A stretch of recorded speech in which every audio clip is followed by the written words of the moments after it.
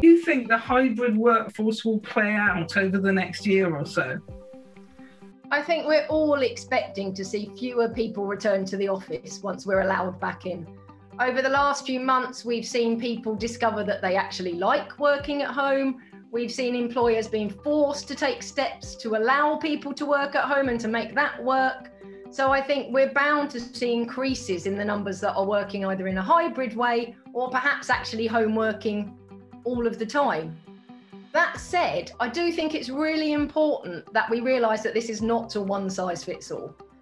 So what we will see is that some people won't want to go back to work, they'll want to stay at home, but other people might be desperate to go back to the office. There will be people that miss the social interaction, people that perhaps can't work at home comfortably because they either don't have the space or the facilities.